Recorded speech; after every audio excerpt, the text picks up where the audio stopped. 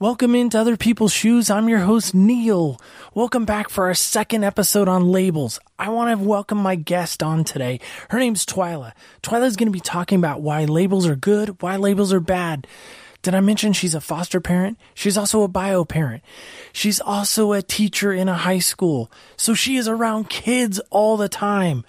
Are you ready for this? Because you know I am. Let's go. Hey, come take a walk with me.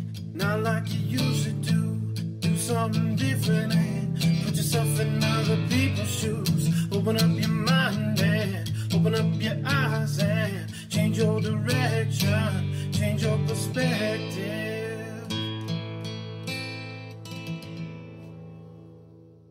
Welcome into Other People's Shoes. I'm your host, Neil, and tonight I get the privilege, or today, this morning, depending on when you want to listen, I get the privilege of sitting with, again, I think she would probably categorize herself as Team Elizabeth, more so than Team Neil. But we do have a very kindred spirit.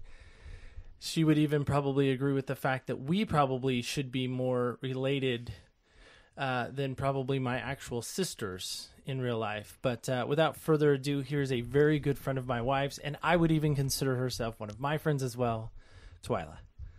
Twyla, how are you? I'm good. So Twyla, I think you might be busier than the President of the United States. Especially right now. Yeah, especially with the government shutdown. But ching. So that'll put it in the time frame if you're listening to this in the future where we're at.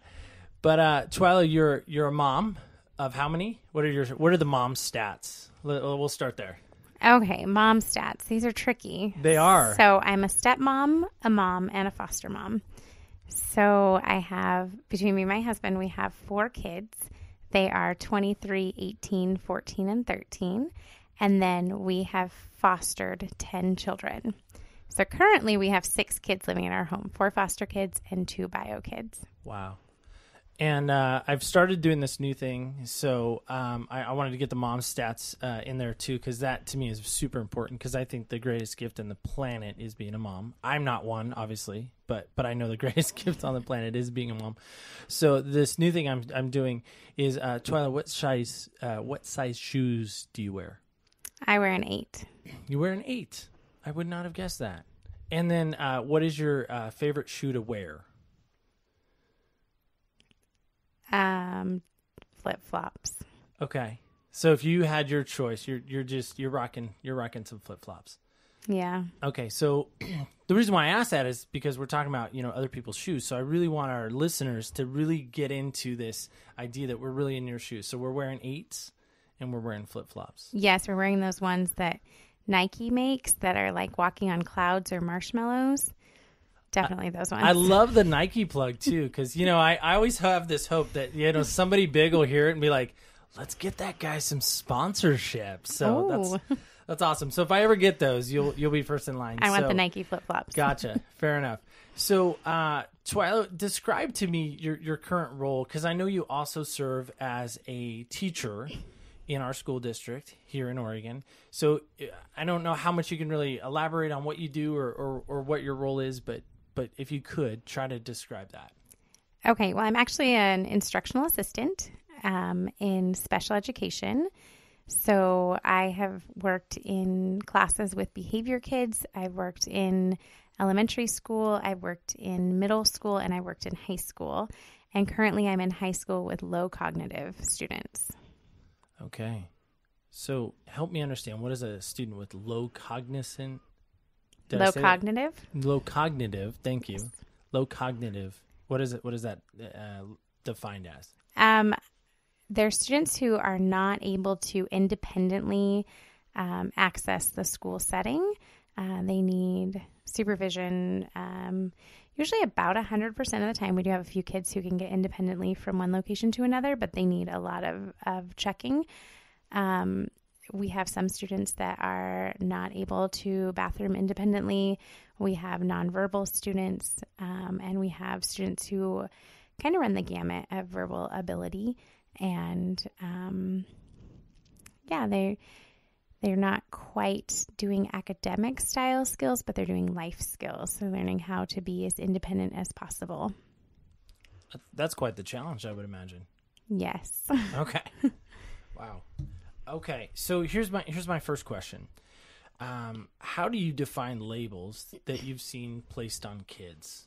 And that could be kids, educated kids that you're, kind of overseeing, in your job, but even, as a foster parent, because I know you've probably had some kids come in with some predetermined labels or pre-placed labels. So how do you define that? I think even just saying foster kids is a label. And I've definitely had, unfortunately, school districts talk to me about those kids in my home.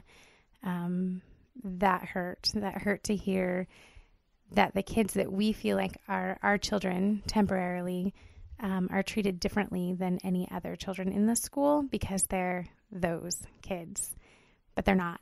They're kids. As far as special education labels, that one's really, really tricky. I prefer to just think of humans as humans, not worry about the other parts. But I think that when we understand all the parts that make up a human, then we can treat them sometimes with more compassion, more empathy, more understanding, and in a more humane way. I'm going to use a word that I know is probably just going to immediately ignite a fire with you, but I know you don't like this word. I'm not intentionally trying to, by any means, light a fire, but some people use the word very, very flippantly, the R word, that retarded word. Now, why does that word resonate for you as such a hot button for you? I can literally feel my body temperature I rising. know, and again, I apologize because we're friends, and I'm and you asking, know this, and I do, but for me, I feel like it's an important topic because I know you're passionate about it, but there's a reason you're passionate about it, and I guess that's what I want to come across right now is why is that button so important and so again so inflammatory to you personally? There's a couple of reasons. Unfortunately, the word retarded just means lack of growth. So if we have a plant that is retarded in growth, it doesn't grow tall or big or what a plant is supposed to do. And the same thing's true of the human brain. Unfortunately, over the years, people have used the word in a derogatory way rather than a medical way or a term to identify a student's cognitive ability or a person's cognitive ability. So really, it's just a misuse of the word for so long has made it where I would put it under the category of hateful language. And I'm not a fan of any hateful language. I feel the same way about when people say, oh, that's so gay or something like that. It's hateful. It's ugly and it hurts to hear that. The difference, I think, between using the R word and using other hateful words is this word is hateful about a population that can't defend themselves. That's hard for me. If you use derogatory terms towards a race or towards any other kind of people, they can defend themselves. They can say, hey, don't talk like that. That's not okay.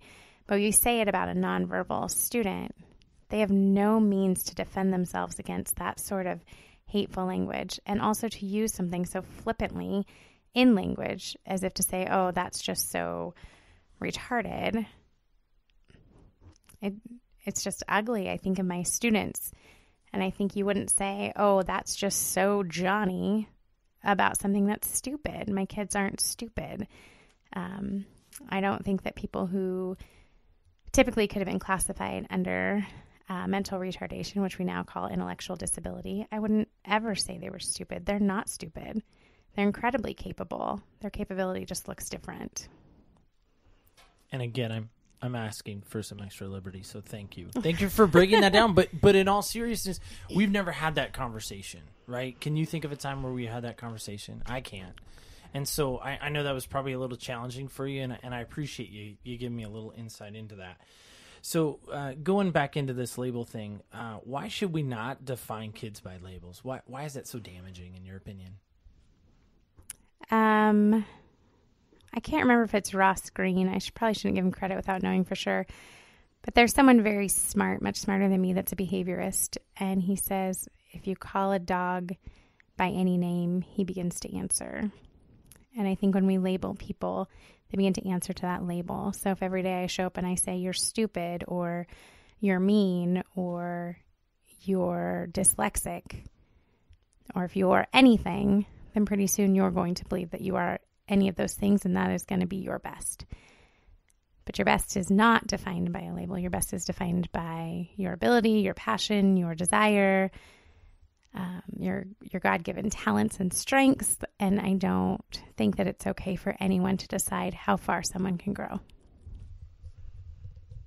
Okay.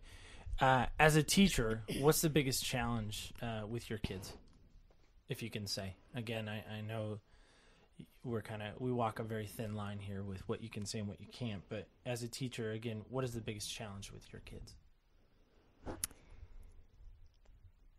That's a tough one. The biggest challenge for my students sometimes is the students I'm working with right now don't necessarily have the ability to find a logical response to things, so you can't, or I cannot, logic with them. Say, oh, don't do this because of this result. They don't understand that. It's very impulsive behavior, or it's behavior that's based on reward. So a lack of reward doesn't necessarily mean that the behavior will change, but with a reward, we can begin to change behavior, but we can't just logic with them. Don't run into a street. You can get hit by a car. That means nothing to the students that I have. So I think that's probably the most difficult thing, because I want to always keep them safe, and I want them to be their best and to be able to do things well. And to blend. I think blending is a big deal. I want them to blend so that students will accept them also, and there's no logic. So this should be right up your alley too. What advice would you give to parents who feel their child is labeled or who have already been labeled? What advice would you give that parent? Well, recently the language around certain diagnosis has turned from saying, you wouldn't say anymore that a child is autistic. You wouldn't say that this child has autism. You would say this child experiences autism. I feel like with anything that could be a label, we experience those things. There's times I experience anxiety. That doesn't mean that I am only anxiety. There's times that I experience frustration. That doesn't mean that I am only frustration. So I think that always saying that there's moments in our life that could be defined by these labels, but there's moments in our life that are not. And so to say that we experience moments of ADHD, or we experience autism, or we experience those things, I really think it makes a big difference in not defining someone's ability at all times, but to say that this could be a complication in their day-to-day life. So as a foster parent, do you think all of your knowledge in being a foster parent and experiencing what you've experienced, the interaction with the parents that you have, because obviously parents are making poor choices, do you think those things have helped you be a better teacher in the special needs field? I think it's the opposite. I think that my background in special education has helped me to be a better foster parent, to be more compassionate and understanding towards the bio parents. I think a lot of them are going through something that's really, really hard, and sometimes it doesn't have logic involved, and sometimes the parents that I've kind of teamed up with to mentor on this foster parent track, they need a lot of compassion. They need someone who will support them. They need a cheerleader, and I feel like I've gotten that at school in learning how to help students succeed, and in that same way I can help parents succeed. And I think we've been pretty successful in mentoring a couple of parents and being some support for parents, because, you know, they have made some bad choices, but that's not who they are. That's a moment they had, and I think they can rise above it. Okay, so this is from friendshipcircle.org, and they were talking about special needs kids and kind of how to parent those, and maybe even how to educate them. And so they listed out 8 things that may work. So I'm curious what you feel like. Will these work? Will they not? Being interactive. Do you feel like that's a good thing? Like interacting with their children? Yeah, like having interaction with them, keeping interaction with kids with special needs. Why that's so important. Okay, that makes more sense. Okay. Yeah, especially our kids with autism, we need to pull them out of the autism world and into the everyday world. And so it's really important that students that experience different disabilities where they want to kind of fort away and be on their own, that we pull them back into our world for a little bit. And I think everyone needs human interaction. Okay. And building on this again is having some observation, having some time to really, I guess, look into their world and try to understand where they're coming from. Why do you think that's so important as well? Well, I think it's important that we know the motivation and the function of their behavior. So not just with kids with special needs, but all kids, as parents, it's really important to think, why is my kid doing this? So when we look at the foster parent world, some of our kiddos have come in with some really interesting behaviors, and I have to stop and think, why would they be doing this? This doesn't seem normal. This isn't something that my kids have ever done. This is something my family would ever do. So I stop and think about the family situation they've been in, or the fear that they're feeling, or the rejection that they're feeling, or the uncertainty that they're feeling, or the fact they have no control in their life and adults are making really hard decisions for them. And then their choices actually make sense. And I think, man, they're doing this way better than I could have at 6, 7, 8 years old. And this one actually troubled me in preparing for our little sit down, because it's so in my mind it's so vague, and so maybe you could speak to this better than I could. But using common sense, why do you think that? I mean, because again, when I think of common sense, what common is to me may not be common to someone else, but they use this phrase, use common sense when dealing with special needs kids. And I'm not sure how that applies, but again, maybe you could speak to that better than I could. Well, I'm not really sure what they're saying. If they're saying don't do everything textbook, or if they're saying don't overthink it, or what they're saying. But I can tell you in the classroom, when we have assistants or teachers that have a pretty strong common sense talent, they do much better with the students, because then it's also just the sense to realize like why they're doing what they're doing, or what's missing, or what the motivation is. Okay. And the other thing that they mentioned too is being flexible. Some adults say that they will not change the way they do things, the way it's recommended by another group, but the whole point is to teaching them using various methods to help the other person understand the mastering a new skill. For an example, if a child's refused to go with the parent, bring the parent into the activity for a few minutes to reduce anxiety. So being flexible as far as, seeing what the kid needs and kind of adjusting accordingly.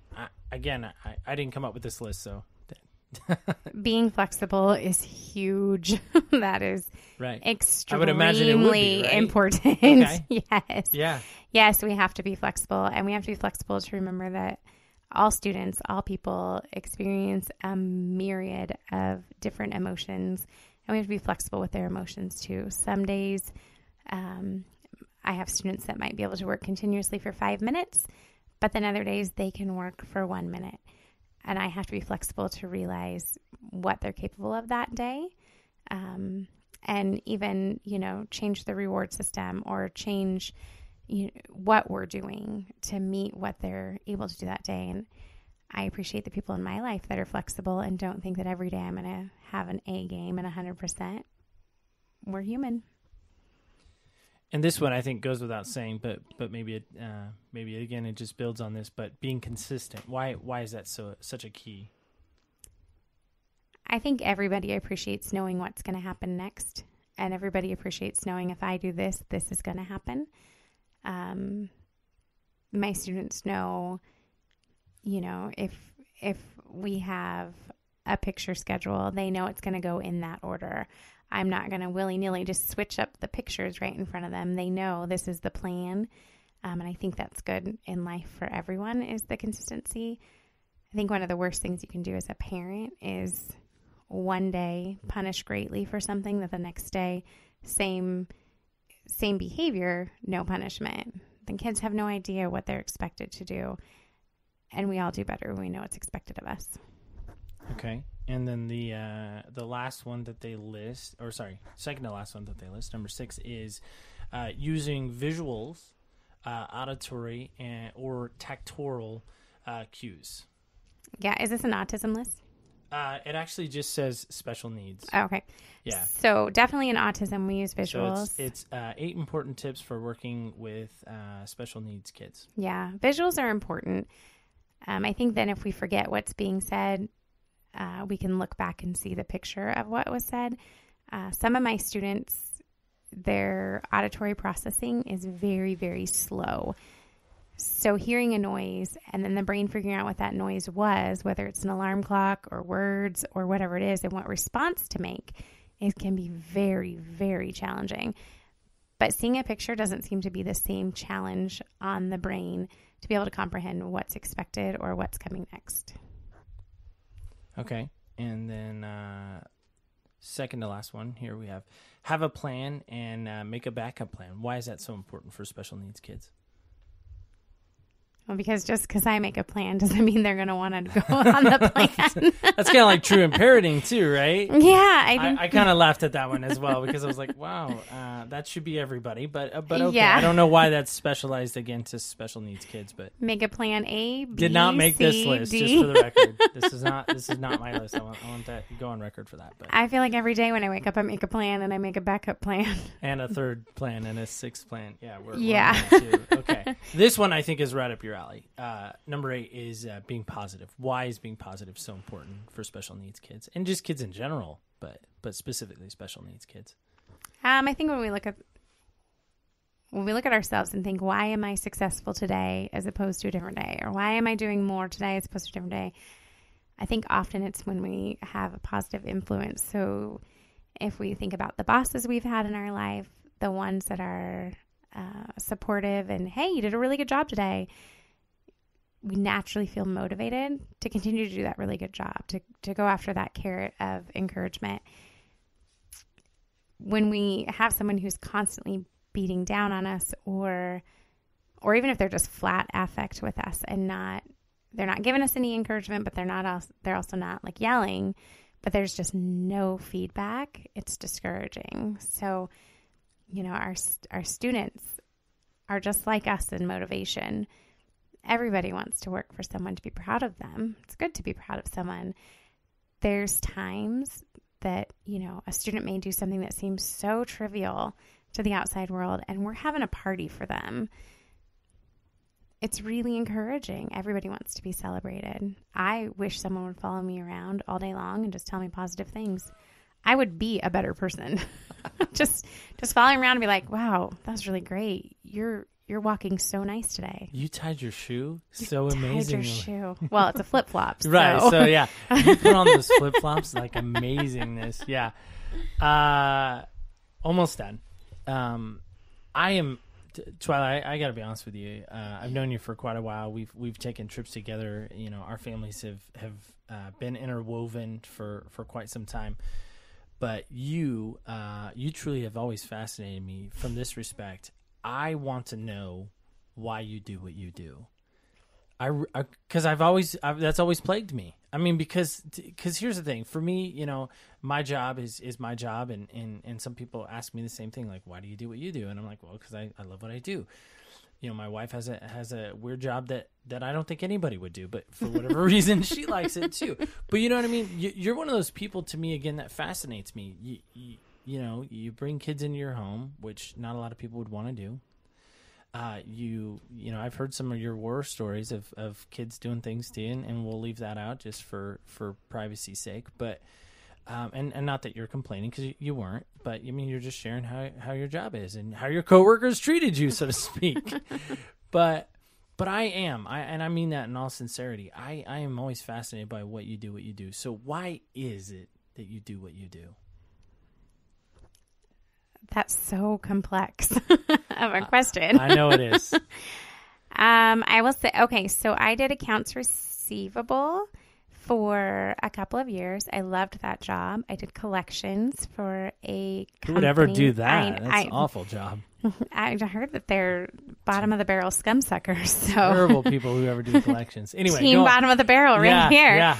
They were business collections. That's the only thing that makes me feel like I'm not a total consumer and business. I think they're on the barrel. same level, but nonetheless. Sorry, I'm interrupting you. Go ahead. That's okay. So I did that. I really loved it. I had a bonus structure.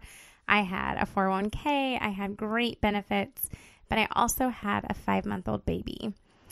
And I found a job where I could work in a teen shelter and take my baby with me. And how is that not perfect? Especially as a mom, right? Right. Free daycare, so to speak. Right. So, I got to take him with me. So it wasn't even daycare. Yeah. He was with me all the time. I worked overnights. I could sleep at the job. It was a shelter for teen moms. There were other moms and babies there. So I got to model behavior with my son. I got to go home during the day with my other kids and basically live the life of a mom who had a full-time job but was also a stay-at-home mom. So I left after my kids went to bed, and I was home shortly after they woke up, and then I had all day with them. But working with those teen moms, I think, really changed my life. After a couple of months, I told my husband I could never go back to a desk job. I could never do it again. I loved it when I was there, but now that I had tasted that there was something so much sweeter in this world, I just couldn't go back. So I think that maybe wrecked me. That was the undoing of me being able to work in like the professional world. But I also mixed in with understanding that life is more important. There's things in life that are far more important than collecting money or working in an office or any of those things. When I look at my spiritual gifts, I'm very high in mercy, extremely high in mercy and hospitality and encouragement and faith. I really feel like God designed me to be a lover of people. I love doing foster care. I love working with special needs students. I love what I do. I would be devastated to have to work in a job where I wasn't influencing the lives of people. But I really feel like God created me for this. That's fantastic, by the way. That's a great answer. Last one, and then we're going to play a game. Okay? I promise. This is our last one, and then we can play a game. The game fun. Makes you nervous. The game is fun. Okay. It's called Senseless, so a little foreshadowing. Okay, so going back to education, and maybe you want to answer this, maybe you don't. I hope you want to answer this. By the way, your friend Anna was on, and she answered this. So, okay, so just a little. She's amazing, though. She is amazing. So if you haven't heard that Anna episode, go back and listen to that because she did a good job. What would you change about the education system? Oh, so many things. You're like, where should I start? This list How is long of a time do we have? Right. Everybody, as much time as you need. Buckle in. This is going to be a long show. No, I'm just kidding. Can you narrow it down to 5, or is that about the whole education system? Well, sure. I mean, just maybe even in your little world, or I mean, we'll go 5 things you would change. I feel like what's missing in education is relationships. Okay, so there's one. So we need to foster relationships between students and staff. So many students come into the school that do not have a healthy adult in their life, and teachers are just a prime candidate to be the healthy adult in someone's life. And forget the guy's name, former foster kid. I can't remember his name. Josh something, I believe. He says every child is one caring adult away from being a success story, and I believe that wholeheartedly. Could you say that one more time? Every adult is, nope, I can't. Every kid is one caring adult away from being a success story. Okay. One caring adult. One caring adult. And teachers can be the one caring adult, or instructional assistants, or the ladies on the recess, the librarian, the front desk lady. We all have an opportunity to influence the life of a child in a positive way. And unfortunately, there's so much top-down demand on our job that loses the focus on how we can be affecting children. Okay. So because that's one. Number 1 was a relationship. Okay. And I loved your answer there, by the way. So number 2? Number 2, I got so into the relationship one. I think I know. forgot what the next one was. The next one would be, we need to stop testing our kids so much. Okay. It's too much. Testing them. It's okay. too much. All right. Number 3, we need social skills to rate as high as academic skills. We aren't teaching students how to be friends. We aren't teaching them how to have manners. We aren't teaching them how to be caring and non-hateful people. We're missing those from the school, and I think social skills are huge. So that kid who's constantly having to sit on the stairs or stand by the wall or be in some sort of timeout during recess needs to learn friendship skills. He doesn't need to sit out from being those opportunities to be a friend, but rather be taught how to be a friend. So important. Okay. Number 4, we're missing life skills in the school. Mm-hmm. There should not be anybody graduating high school that does not know how to write a check, doesn't know what the APR on a credit card is and how to find it. They need to know what bills are versus, money that you just get to spend for fun. We need those back. We need parenting skills in the high school. We need a lot more life skills. Is that your number 5, parenting that skills? Was number 4. Oh, that was number 4. Oh, it was number 4 is life skills. Okay. No, I put those together. Okay, all right. Number 5, Yeah. pay the teachers. Pay the instructional assistants. Pay. This is a big deal. It is a big deal. Everybody who is anybody went to school. Your president, your congressman, your lawyers, your doctors. They went to school. Pay the people who got them educated. I'm sure there's more, but 5's a good start. We'll go with 5. Those are really my top 5. Oh, they really? Wow. Okay, fair enough. So you ready for the game? Are you nervous? I'm so nervous. Okay, so this is a game I like to call Senseless. I always point out the cup. What is the cup, Twyla? Could you tell me? I think that's Duke. Don't even say that. How dare you? It is a North Carolina cup. So Here we go. I'm going to let you. There is a die in here. Somebody corrected me because I said dice the first show, and they're like, Neil, it's a die. It's one single die. Yeah, and I was like, no, they're dice, and they're like, that's 2, you dummy. And I was like, maybe wow, your teacher was paid don't enough. Label me. Yeah, I was actually gonna. I was thinking back. So I'll let you kind of play with that cup and the die inside for a moment. It's just a normal die, nothing fancy about it. But I was thinking back as you were talking about teachers and to my education. I remember in 7th grade, I had a really amazing teacher who seemed to care and who seemed to want to get involved. And then when I transitioned into high school, I had a couple other teachers that really were pretty awesome, spectacular people. I'll even name names. 7th grade was Ron Overstake. Yeah, that's his first name. So shout out to Ron, wherever he is now. And then Jannie Hale. I think she's long retired now. She was a Phoenix principal, maybe. I don't know. And then Jeannie Rasmussen. Jeannie specifically, I didn't make it through freshman English without her. And part of it, we had Romeo and Juliet. We had to do that. And I was in that play in school. And so that helped immensely. But she really believed in me. And then even elementary school, there was a lady by the name of Paula Mortimer. And I've actually tried to find her to thank her because I believe in thanking people and thanking educators. So on behalf of all the kids that were IEP kids, I was one of them, dyslexic kids, again, one of them, thank you. Thank you for what you do. And I think you should get paid more. And I think teachers should be valued more. And again, thanks for coming on. But we're not done yet, so you got to play the game. So roll the die. Not to be confused with dice. 3. Ooh, a 3. Don't say it like that. I got to unlock my phone. This always happens. Like I set my phone down and it locks. Okay, so number 3. Do you want to roll again? Yeah. Okay. Why? Just a lot of people have gotten that number. So what'd you get? 1. Oh, you got a 1. Okay, this is good. You'll like this one. How do others see you? Okay, you won't like that one. I lied. I was going to say through their eyes, but that's just snotty. Yeah, it is. I feel like there's a large population that sees me as a little bit obnoxious, a little too straightforward, and a little too lead with the heart. But I feel like the people that matter see me as kind, compassionate, caring, a little bit of spunky, and really darn funny. I think I agree with the last one at least. That's because you matter. No, I agree with all of that. I think that's a very true assessment of yourself. So good job there. Twyla, any last thoughts you wanna add in before I wrap up? Before we wrap up, I should say. Anything come to mind? No.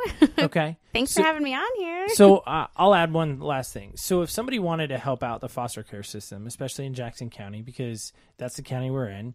Now, I don't know how far this broadcast will take. I don't know where it'll go. I really don't.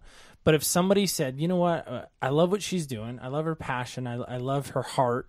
I love her mercy, because all those things that I believe came out really clear today. How could somebody get involved in perhaps helping Jackson County, or maybe even changing some kids' lives? Maybe they have this benevolence fund of just awesomeness just laying around going, gosh, I don't know where to spend my billions of dollars, whatever it may be. But do you want my address? No. Oh, okay. But I mean, mine too. Just for the billions of dollars.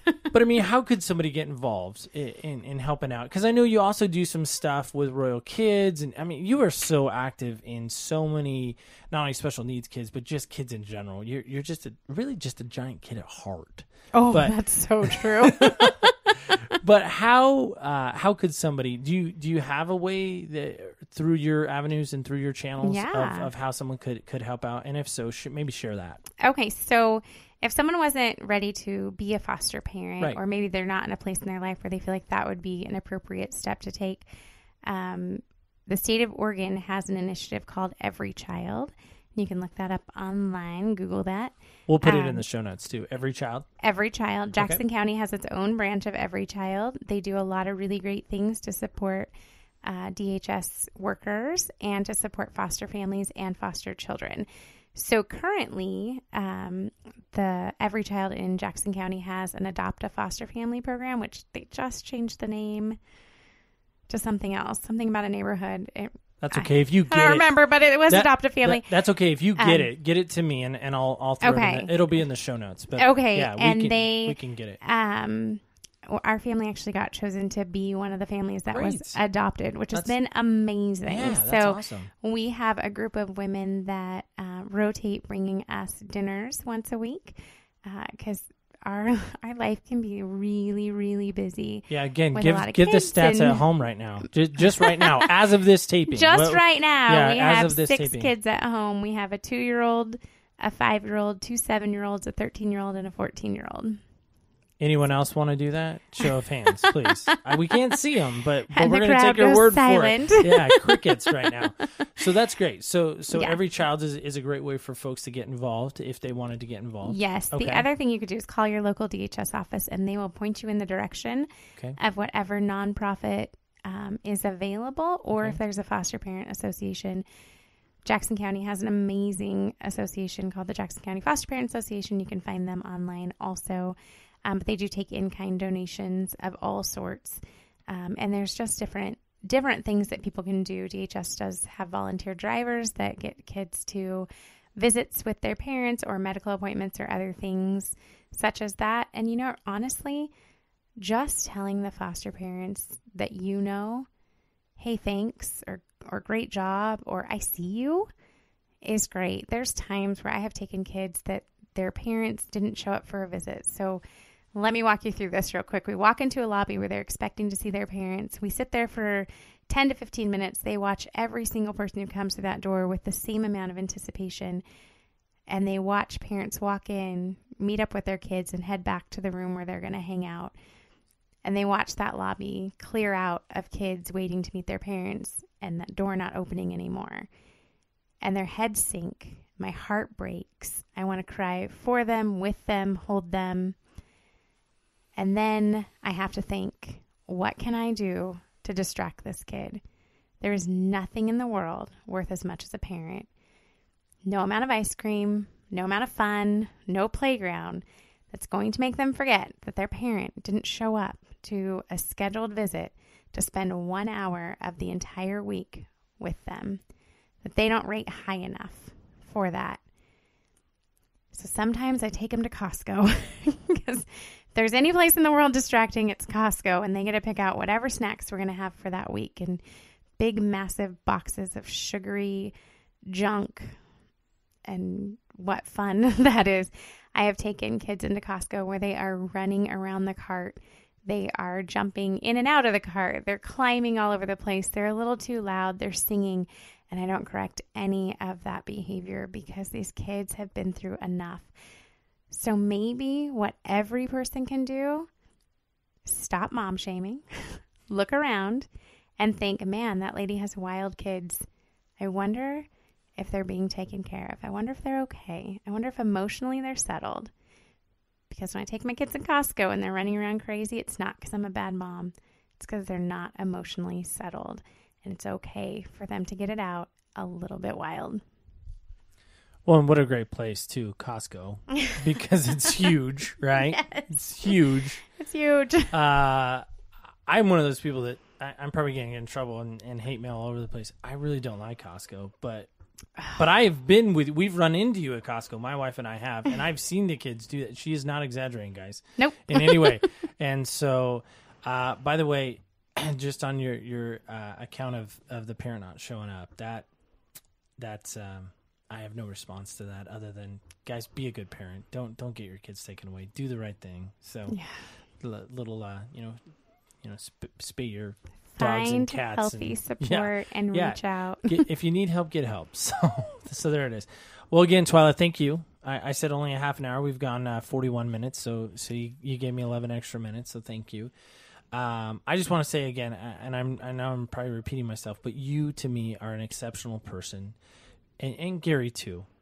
I know we haven't mentioned him, but guys, she has an amazing husband too, and he's just not as talkative as you are, because he probably couldn't get a word in edgewise between the two of us. Have time. He probably wouldn't even have time. But they're an amazing couple, Gary and Twyla, and they're amazing friends in my life. And again, I just want to reaffirm just the amazing work that you do. Keep your head up, and if there's anything I can ever do to be of assistance, I'm always here, and we're always here, and you know that. But just now putting that on the air, so now it's solid. It's can't go backwards. No. So if you ever tell me no take backs. I'll tell you to replay this podcast. Just be like, hey, remember that time I was on your show?